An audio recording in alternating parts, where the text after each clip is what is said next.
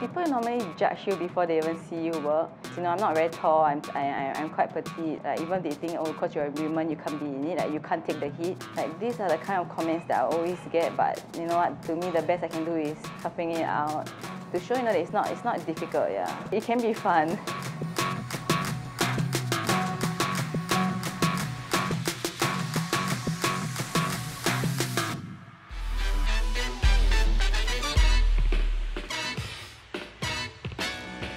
Hi, hello. So I'm Amarit. I'm the senior sous chef at Revolver. Hi, I'm Ashley. So I'm the sous chef of Gemma. Hi, I'm Nadine Tay. I'm the chef at Habibi-san. What I do, I'm basically in charge of the wood fire. So I cook a variety of dishes. I do almost everything. Grill is one of my specialties. I enjoy the most is the heat and also the adrenaline rush. I think I feel numb, mostly I feel numb. Like after that, the sweat comes in and then the heat comes in. That's where you start to feel. Working in front of the wood fire is an open grill, so this is basically you're playing with fire. It is quite wild and is untamed. Standing in front of the fire it's just something very primordial inside of you that just wants to come out. I don't know, I feel very comfortable. I like the idea of playing with fire. When you start the fire, there's different sections where you make the fire at ember and how at another side you make the fire bigger. So like amongst all the other stations, I found it more challenging. So the challenges were, first and foremost, is hot as hell. It goes up to about 450 degrees Celsius. The moment you touch any part of the grill, let's say it has a scar for life over there, it's probably a 3rd degree burn. I think like the heat really takes out a lot of our energy. So at the end of the day, we become like even more tired.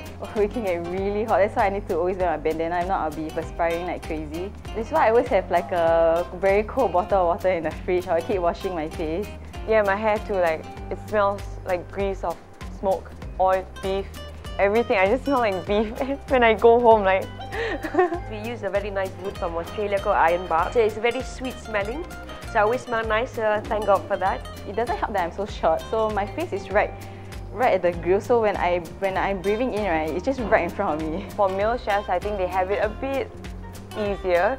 Us females, like we might be small, and also we go through a different kind of hormonal system. In our industry, majority is male dominated.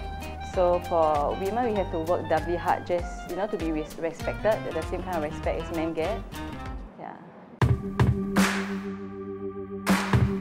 Majority of the people we work with in the kitchen is going to be male.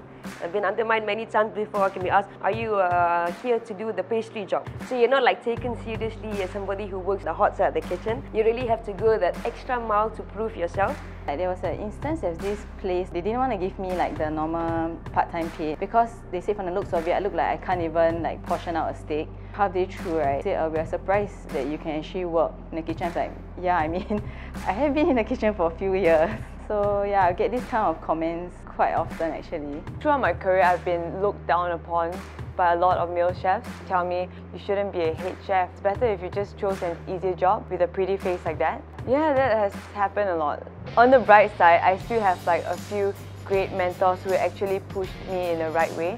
So they actually promote like female chefs in the kitchen. I'm running a team of 5 and one of them is only a male, the rest is all female. We've got a nice mix of female staff here in the kitchen. So that's quite nice to see female chefs being in this position and being empowered. I want to be one of those that is still on the grill, like toughing it out. To show that it's not difficult, yeah. It can be fun. I enjoy the hard work. My goal is to hopefully open a grill restaurant one day. It's very hard for people who don't love what they do to be inside the kitchen. There's no point really, it's very hard.